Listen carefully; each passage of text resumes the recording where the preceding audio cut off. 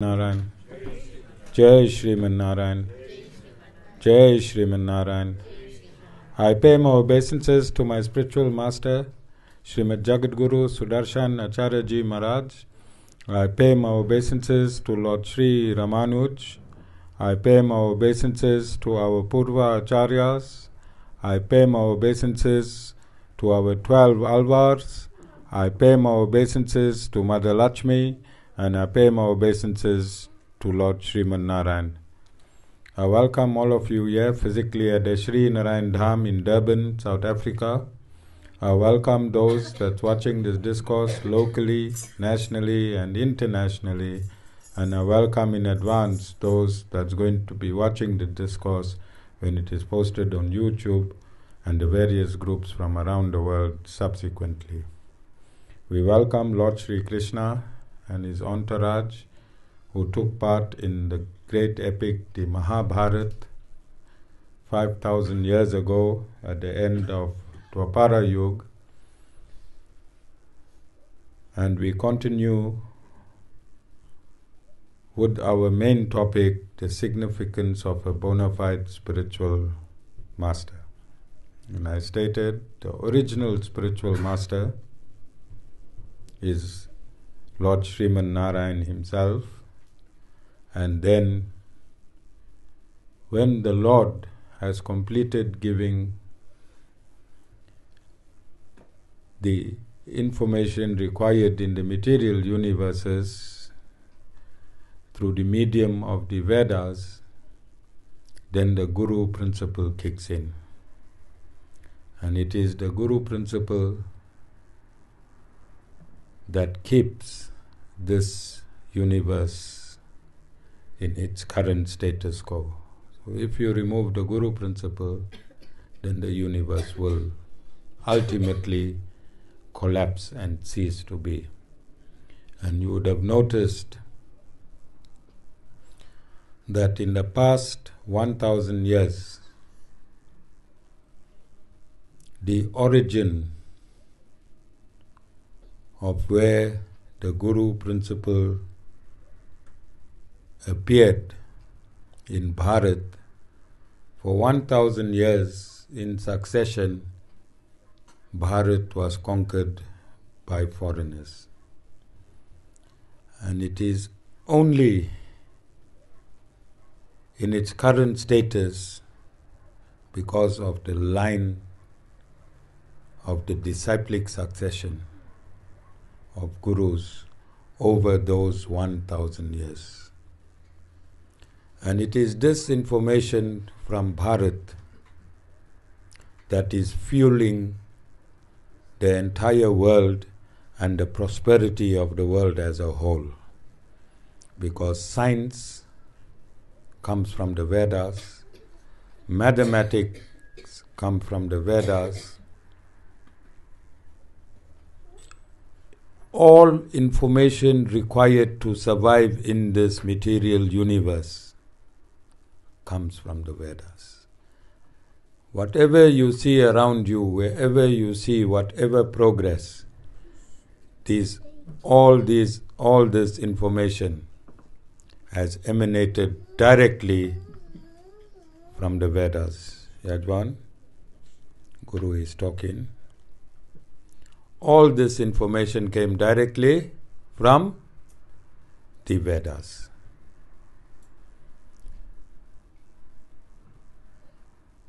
Can you see the importance of the Guru principle?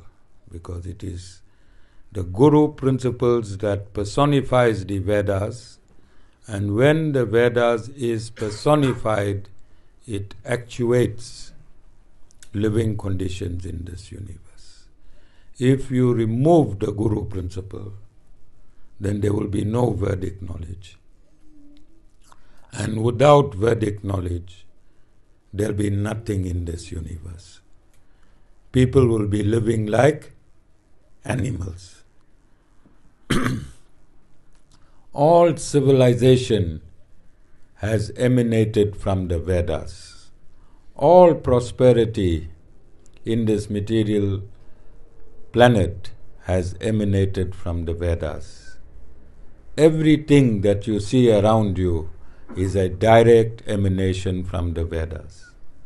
This information was stolen from the West when they invaded Bharat.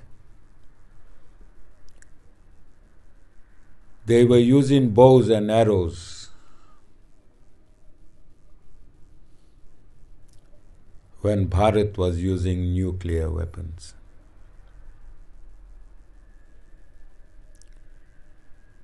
There is solid evidence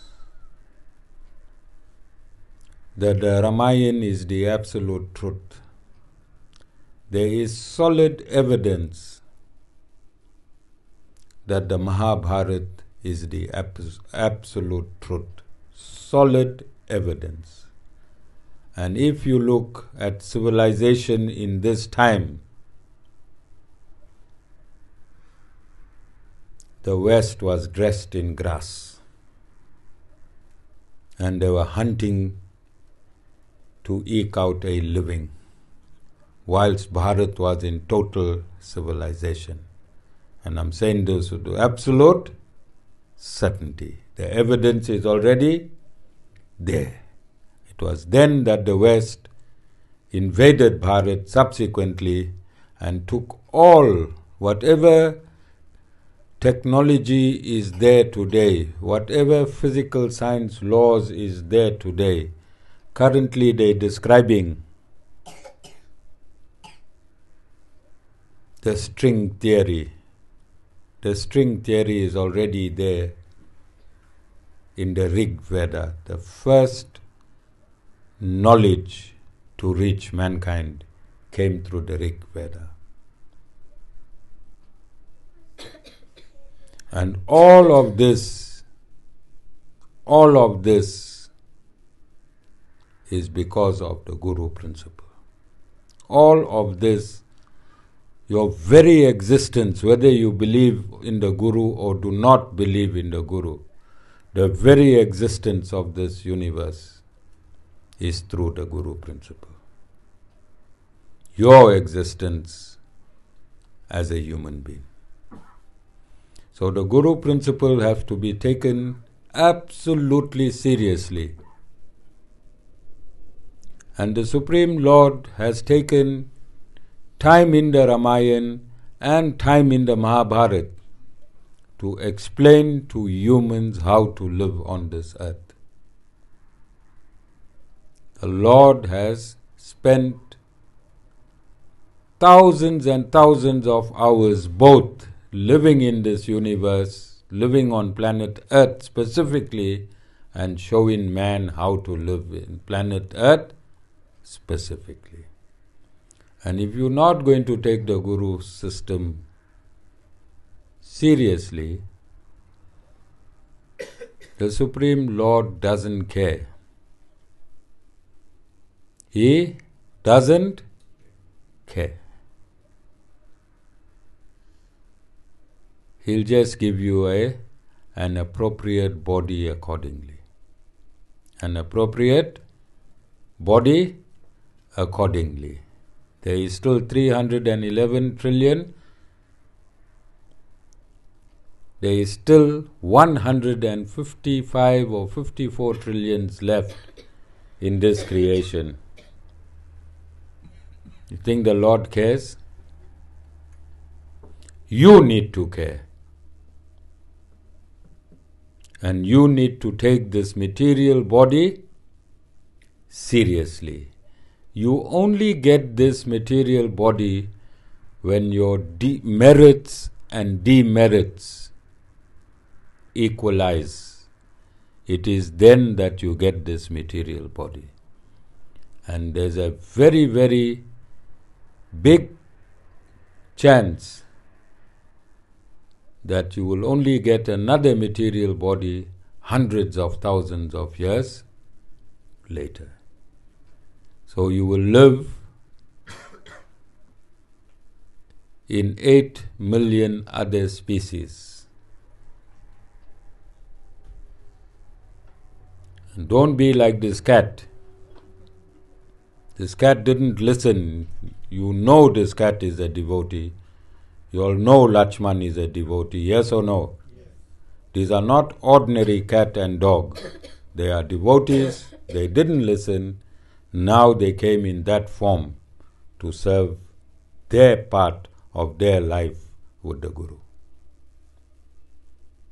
Understand? So you got this mind, you got intellect, and you got this ashram, and you got this Guru.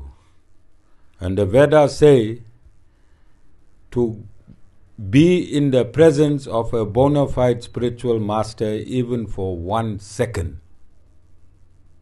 Even for 1 second is very rare. And Ashmika, how long you spend with the spiritual master in this ashram? The whole day. You understand?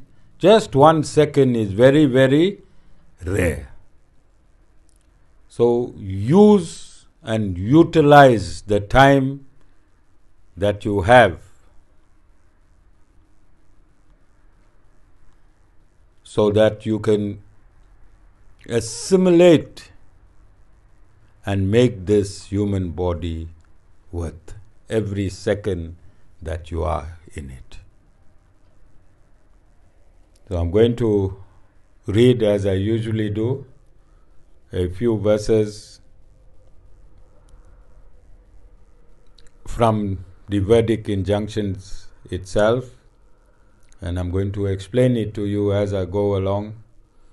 Sometime I give some sensitive information, but if God wants me to relay a certain information on a particular day, I do that accordingly. I take the instructions of the Supreme Lord, and sometimes the information can be sensitive, also it can be positive. If you are involved in something and something is not right, then this is the Lord's way of giving you information. It's not the Guru. Guru do nothing personally. Guru have no personal stake in any individual's life. Guru has no personal stake in any individual's life. Guru has a general stake in all of humanity to help transform humanity from material to spiritual. From material to spiritual. So I'm going to do a very quick test with you to show you that you are spiritual. I want to do a quick test. You're going to do it with me, and I want to show you that you are spiritual. So right now, you are all seated here in this ashram listening to the Guru. You are awake. Besides Sita, who never woke up for the past 50 years. Sita, are you awake? Yes. Okay. So you are in the awake state. You can see the Guru, you can see each other, you can feel each other. You are in the awake state. Then tonight you're going to go home and you're going to fall off to sleep. And when you sleep, last person you want to dream of is the Guru. How many of you want to dream of the Guru? Sita? No, please, I don't want to enter your dream state. I have enough of you in this awake state.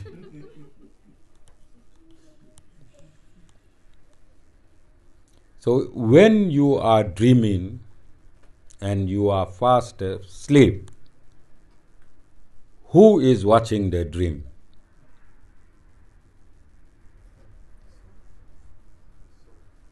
Because this body is fast asleep, you know you fast asleep. You know you fast asleep.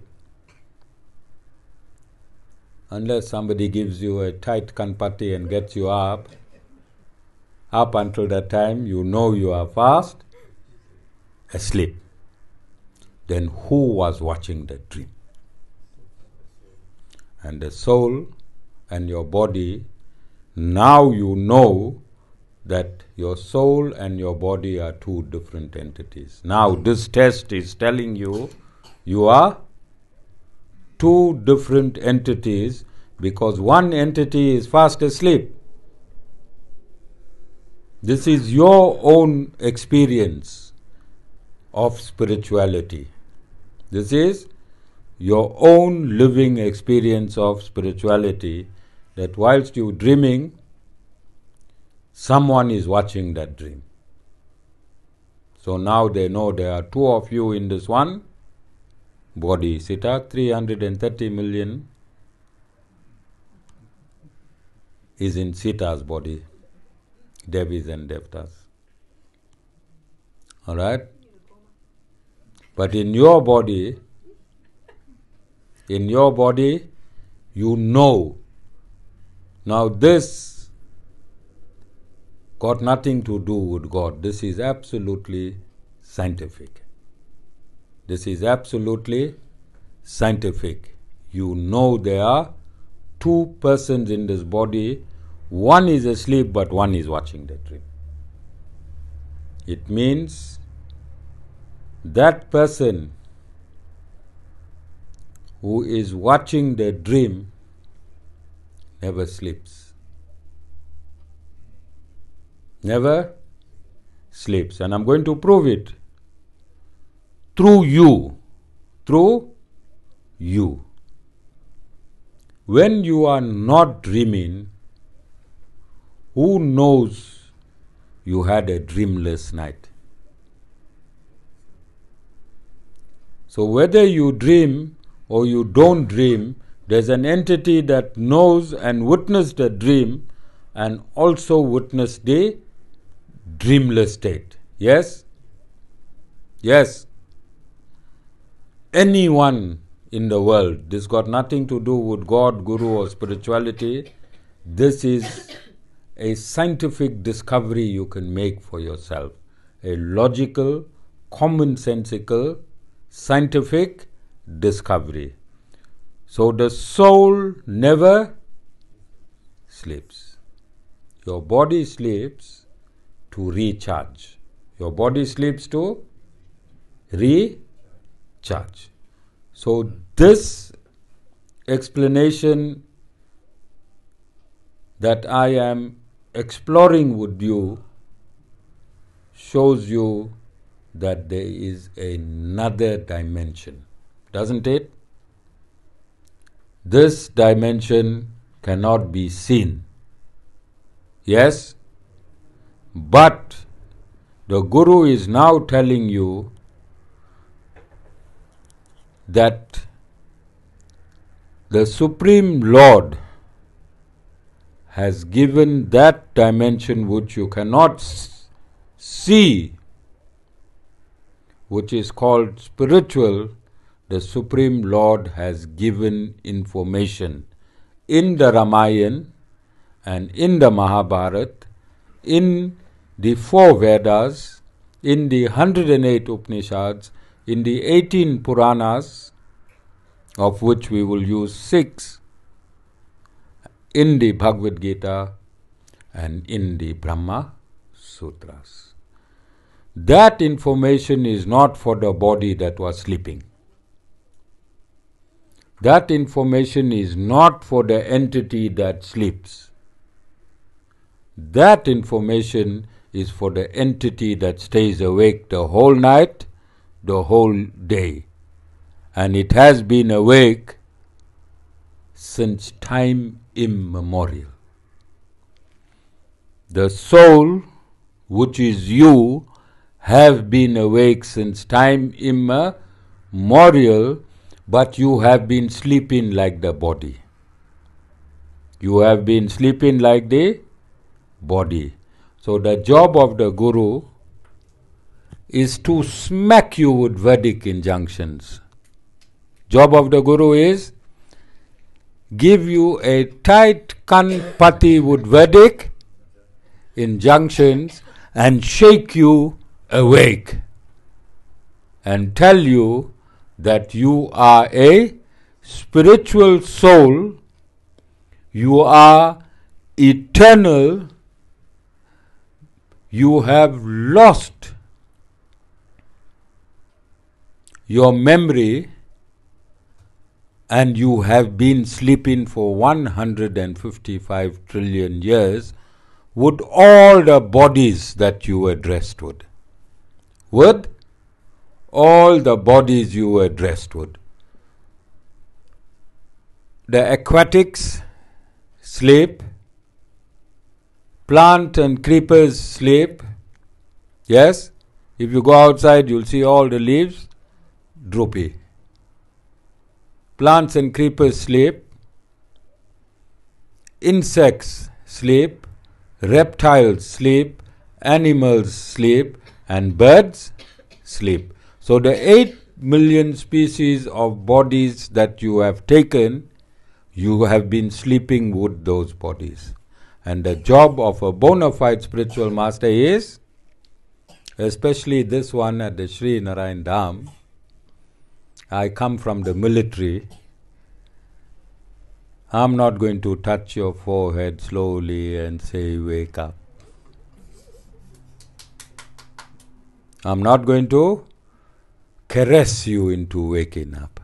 I'm going to slap you into awake state with verdict injunctions. I'm going to get you up. And many people don't want to get up. Really, put your hands up who really wants to get up in this satsang. Besides Sita and Yajwan.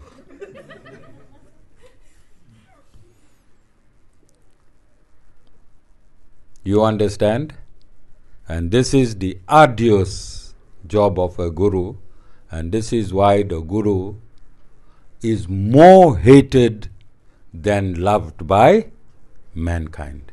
And this is why Lord Shri Krishna stated, consider the Acharya to be my very self, don't envy him. Lord Shri Krishna stated in the verse, don't envy him or think of him to be an ordinary man. This is a Vedic injunction by the Supreme Personality of Godhead himself. Because when the Guru is shaking you and waking you, you want to remain in your comfort of ignorance of the Lord. You want to remain in the comfort of ignorance of the Lord. But you also want to fight with the Lord. You also want to fight with the Lord. How many of you have been to Indian funerals? All of you? Especially where a child has passed away before the parents. And what the parents do. Thank God for some reason now funerals have gone quiet, but years ago I heard them blaspheming the Supreme Lord. They said, God, you took my child away. I'll never pray to you in my life. I'll never worship you in my life. How could you take my child away? Why you didn't take me away? Have you all heard that? You all heard? And I like to say this. I had 4 mummies and they were funeral specialists. Any funeral, if we took them, they knew how to cry. And even after people had finished, cried, they could start them afresh. They could. And my mama should warn them, please behave. The minute they land at these funerals, they were specialist criers. All right, my mummies. So I'm giving you this information, which is absolutely scientific. I'm trying to awaken your consciousness and connect this consciousness to the consciousness of the Supreme Lord. I'm trying not because I want to do this. This is my instruction from the Supreme Lord Himself. Get people up and connect them to me. Once they know about me, they won't swear me at funerals. They won't swear me when things don't go right in their life. They won't fight with me when their life is not right. They will understand me. This is the job of a guru. And it is a thankless task. Because who knows, 2 years from now, Ashmika will be sitting with another guru. And she'll say, hey, the last guru I was with, he was absolutely useless. He was a fake guru. First thing they say, fake guru. You understand? So preaching is a thankless task. But on your side, on the guru side and God side, it's an absolute education system.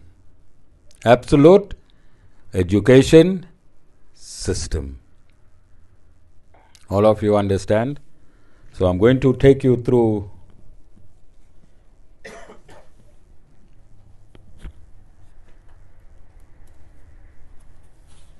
the Srimad Bhagavatam again.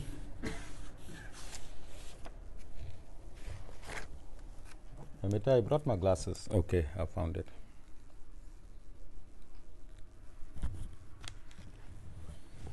Srimad Bhagavatam, Part 2, page 333.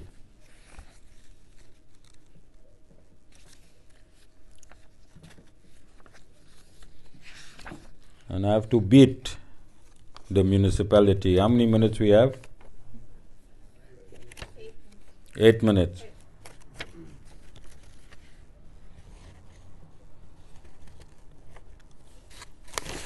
Text 12. Srimad Bhagavatam, Part 2, Canto 11, Chapter 20, Text 12. The human body, which can award all benefit in life, is automatically obtained by the laws of nature, although it is a very rare achievement, full stop. This human body can be compared to a perfectly constructed boat, having the spiritual master as the captain and the instructions of the personality of Godhead as favorable winds, impelling it on its course, full stop. Considering all these advantages, a human being who does not utilize his human life to cross the ocean of material existence must be considered the killer of his own soul. This is a verdict, injunction. This is a verdict, injunction. This is an instruction or an injunction from the Lord Himself. He said, you must consider your body as the perfect boat. As the perfect boat, you must consider the spiritual master, the bona fide guru, as the captain of this boat. And you must consider the verdict, injunctions, the instructions of the Lord as the favorable wind taking this boat on its journey to the Supreme Lord. And the Lord is saying, those who do not take to this instruction, then you are murdering your own soul. You are murdering your own soul. Can you see the significance and importance of a bona fide spiritual master? And it is so important to take a guru that when Lord Ram came on earth, he lived his entire life under the instructions of the guru. When the guru told him to sit, he sat. When the guru told him to get up, he got up. The same occurred when Lord Shri Krishna came. This is how important the guru principle is, that whoever enters the material atmosphere, they are governed by it. Even the Supreme Lord Himself. All of you understand? Okay. We're going to stop here, and then you got 3 minutes to connect to your other lighting system, and then we'll do Aarti. We don't want to disturb the Aarti, alright? Jai Shriman Narayan.